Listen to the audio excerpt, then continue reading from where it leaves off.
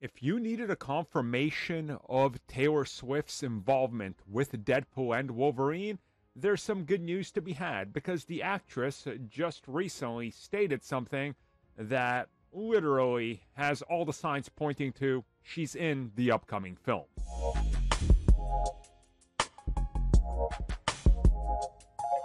Now, I know the big question you're asking. Who is Taylor Swift? And I get it. Somebody you've probably never heard of.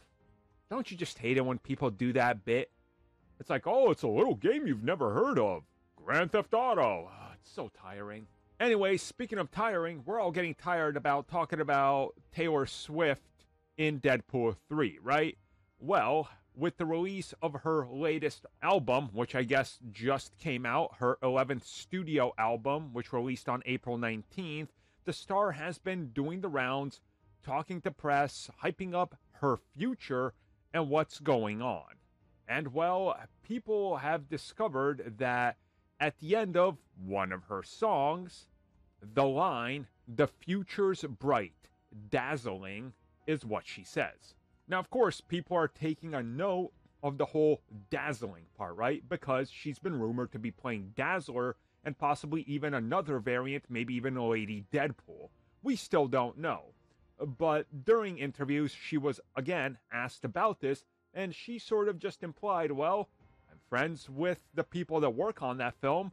I've been seen with them. I've been seen next to them or close to them, so I can't comment on that. On the other side, the director, Sean Levy, was asked about this, and he said, no comment. That's Taylor related and MCU related, and I'm not a dummy, so no comment.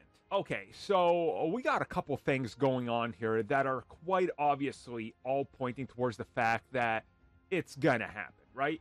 And I just want people to take note of Disney's investment in Taylor Swift and how big her Eras tour was when it hit Disney Plus. They're already working with her, right? So this is just another thing to add to that. And it's furthering this relationship that they got with the star that's boosted their numbers. And she will in turn then boost numbers for Deadpool 3 when people find out she's in it. Because the Swifties are crazy. And I don't mean that as an insult. I'm also crazy. So, I get it. The fandom will show up. I've talked about it before. If there's an actor I love in a project, I show up and watch that project, even if the thing isn't really up my alley, right? Like, I will do it. So people will do this. It's great synergy. And the fact that everybody's leaning into it, but straight up not confirming it or saying much, this is as close as we're getting to, yeah, she is in this film.